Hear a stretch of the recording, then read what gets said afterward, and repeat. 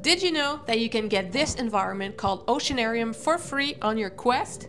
Stay tuned and I'll show you how to install it.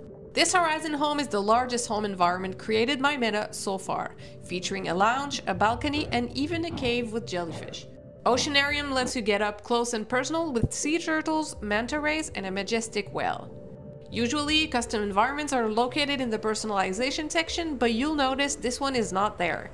Instead, to install, follow these steps. You'll need to click on the store section at the bottom, and don't worry, it is free. You'll type Oceanarium, select it, and click download. Wait for it to finish downloading, then click apply. If you don't want to wait or close the window, don't worry, you can apply it later. Go to settings, select personalization, choose virtual environments, select Oceanarium, click apply. There you go, you're now under the sea.